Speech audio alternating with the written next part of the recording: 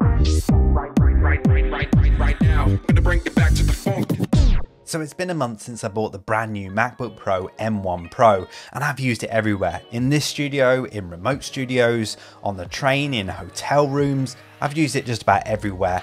And I've also been carrying around my old MacBook Pro just in case something didn't work on the new one, just in case I hadn't installed a plugin or there was some issue and I couldn't get my work done. But honestly, I really didn't need to, because the new one has been amazing. It's been so good. It hasn't missed a beat. I haven't had any issues with it whatsoever. I've been able to do all my work with it, and yeah, no problems whatsoever. Now, I did a previous video on me going through installing all my new stuff and testing it all out, and I got a whole load of questions in that video on various different things to do with the new MacBook Pro. So I thought in this video I'd answer some of those questions. So the first one is, does everything work on it? Well, in that previous video, I went through and I installed all the plugins that I usually use. And apart from RC20, everything worked just fine. And I even solved RC20 a few days after that video. I installed a new update. I didn't realize there was another update, or maybe they just released one in between me putting live the video. But I installed that new update and RC20 was great. So yeah, every single plugin I've tried to install, even the new ones that I've been testing out, have all been brilliant. The only thing I've had to do is I've had to upgrade some of my Waves plugins. They were old versions and they weren't working so great, so I had to upgrade to some of the latest versions. It was one of those things, you know, it gave me a good opportunity to kind of figure out which plugins I actually really used in the Waves range, and I just upgraded those, so I didn't upgrade every single one of them. So yeah, for the most part, every single thing has worked just fine on it. I haven't had a single occasion where I've had to go back to my old Mac to actually do something. Everything has just worked straight away.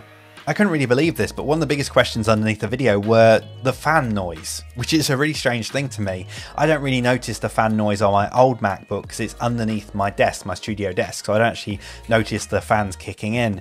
But I don't think in the whole month of using the new MacBook Pro M1 Pro, I've ever heard the fans kick up. Honestly, they've not kicked in at all, and that's been during everything that I've been doing on it. Even intense sessions in the studio with so many different tracks in my full projects. Again, no fans come on there at all.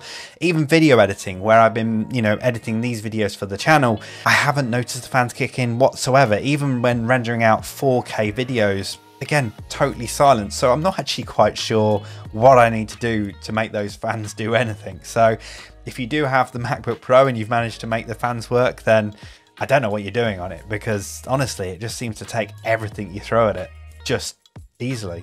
Now, another question that came up in the comments was the RAM options, whether to go for the 16GB or the 32GB option.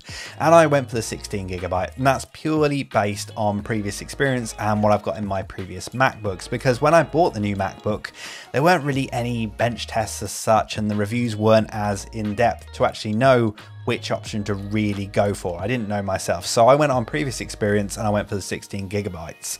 Now, I don't tend to use those big kind of sample based instruments so much, so I don't really notice that within my RAM. Generally, when I had problems in the past, it was down to CPU peaking or hard drive just being too slow. So I would freeze instruments tracks and I would load samples into RAM, and that will kind of fix most of my issues. So RAM was never really an issue for me. And I have to say, on the new MacBook, it's been brilliant. I haven't had a single issue. I haven't had to freeze anything. I haven't had to load anything into RAM. It's just worked perfectly fine. I think that's mainly down to the speed of the hard drive. There's something in the new architecture that communicates between the CPU and the hard drive, and maybe how it uses VRAM on the new hard drives, but it just works so smoothly, so quickly, that I haven't noticed any issue at all with going with the 16GB worth of RAM. There's also a whole load of other great bench test kind of videos are out recently, and I've actually watched a few of them saying that it doesn't matter so much between the 16GB and the 32. Maybe it is just certain cases where you do really need the RAM, but for most cases it doesn't seem to be an issue as much. Now, the next subject got a whole load of comments under my previous video, and it's all to do with buffer size, and I have to hold my hands up here. I got it wrong. I didn't even look at the buffer size when I was comparing my old Mac and my new Mac. My old Mac, my 2015 MacBook Pro, was running 1024 samples buffer size. Now, that's quite high, but Generally that's because anything lower than that, when I got to the end of a project, will cause me no end of glitches. It's an old MacBook plugged into an old audio interface, so I wouldn't expect anything less, and it's just something I've lived with. Now with the new MacBook Pro, I've got it set to 256 samples, which I think is the default for Ableton. According to the dialog box, it's given me 14 milliseconds worth of latency, which to me feels so much quicker, and actually it's totally livable. I absolutely love it at that speed. Now I can get it down to 128 milliseconds.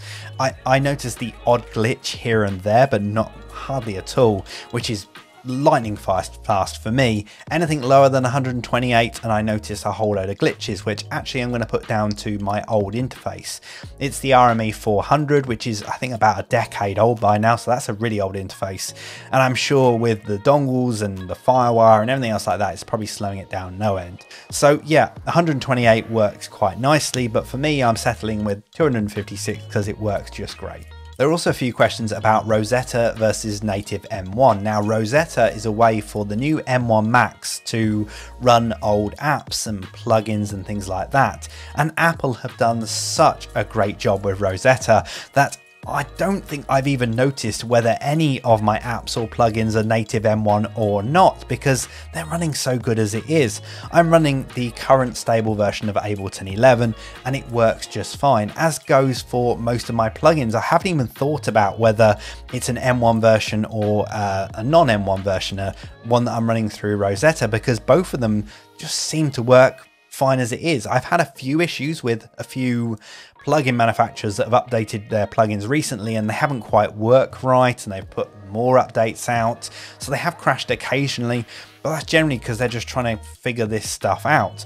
But for the general part, the older ones, the older kind of plugins that haven't been M1 optimized yet, have been working just fine and very, very quick. I haven't noticed any issue with them whatsoever.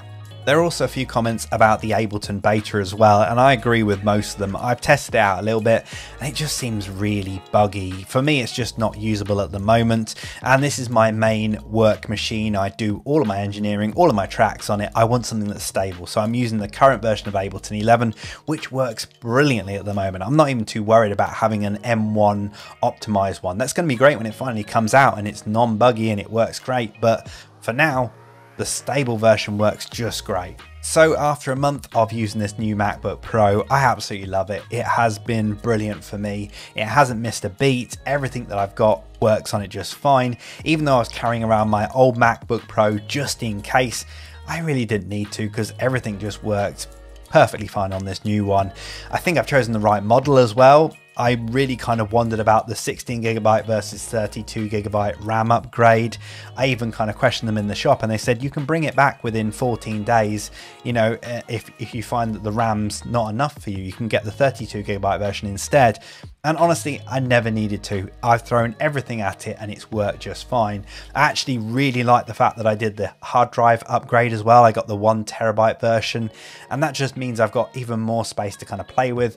And from what I can kind of see from this, the VRAM, the way that the MacBook uses the hard drive as virtual RAM, works so well because that hard drive is rocket quick.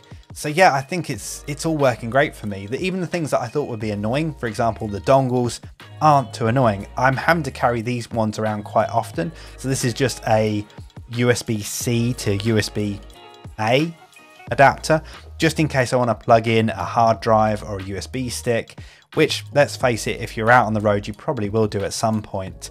So yeah, that's the only thing that I can find that's annoying me, but even that doesn't annoy me too much. This machine is an absolute beast and it's taking everything that I'm throwing at it. As to whether it's the right upgrade for you, only really you can answer that question. I use certain plugins, I don't use others, and it depends on, you know, how you use your machine as to what kind of upgrade you need to do, what options you need to pick, whether you want to go for the M1 Max, which felt way too much for me. It felt like overkill. Whether you need to upgrade to 32GB worth of RAM, it might be good for you if you're using those big sample library instruments. But for me, I think I picked the right option. That M1 Pro is amazing and it just works so well for me. Right now, I'm gonna bring it back.